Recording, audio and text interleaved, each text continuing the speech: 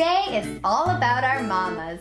Mother's Day is right around the corner, and instead of trying to figure out what to buy your mom, I'm giving you a super simple Mother's Day snack idea. I don't know about you, but I always struggle when it comes to figuring out what the heck I'm gonna get my mom for Mother's Day, and my mom is my best friend, so this should be easy. But for the woman who is my most favorite person in the entire world, I don't wanna just buy her a gift. I love giving her homemade gifts, and this year her gift is gonna be something entirely edible. Today we'll be making flour pretzel bites, and I swear these are the most irresistible things ever. You have the salty crunch from the pretzel, but then you also have the sweet flavor from the white chocolate and the M&Ms. It's the perfect springtime snack. The cool thing is, they're the quickest snack to whip up. I was watching Scandal the other day, and all of a sudden I had dozens right in front of me. They're not time consuming by any means. And because they're so simple, this video tutorial is gonna be super short, so let's get started.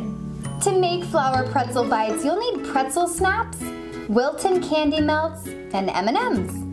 If you have pastel colored M&Ms, that works best because of the spring-like colors, but I'll just be using the regular M&Ms. For the equipment, you'll need a small plate lined with wax paper.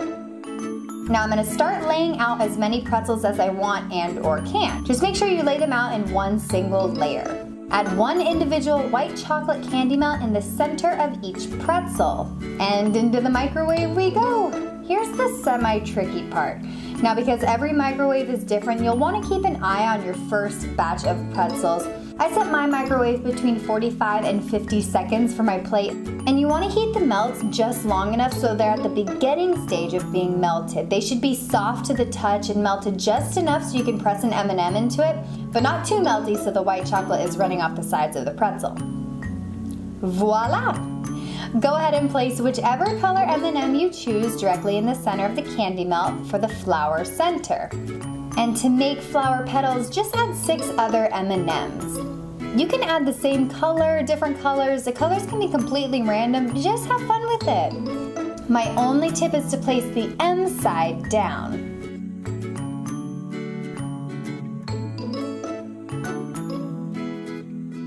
And because they're already on wax paper, I'm just gonna leave the pretzels here for about an hour to let the white chocolate set completely. Or if you're in a rush, go ahead and place them in the fridge for about 15 minutes. Now once the white chocolate is set, you wanna store them in an airtight container until you're ready to eat them. And that's it. These guys are so easy. Seriously, the most perfect thing to snack on because these guys satisfy both that salty and sweet craving that we all desire. And even though we made these for Mother's Day, who says we can't indulge in a couple?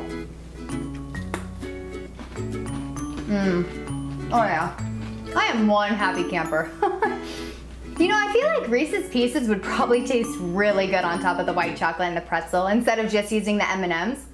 I'll have to try it next time. Or if you guys want to try it, let me know what you think in the comment section below. I feel like it'd be a really yummy fall and harvesty dessert. And speaking of the comment section, let me know what your mama thought about these flour pretzel bites. And don't forget to hit the subscribe button so you can stay up to date on all the latest PLB video tutorials. And don't forget to head over to prettylittlebakers.com for other treat of the week recipes. Have a wonderful Mother's Day. Shower your mom with love and affection. Give her lots of hugs. Tell her how much you love her. And I'll see y'all next time.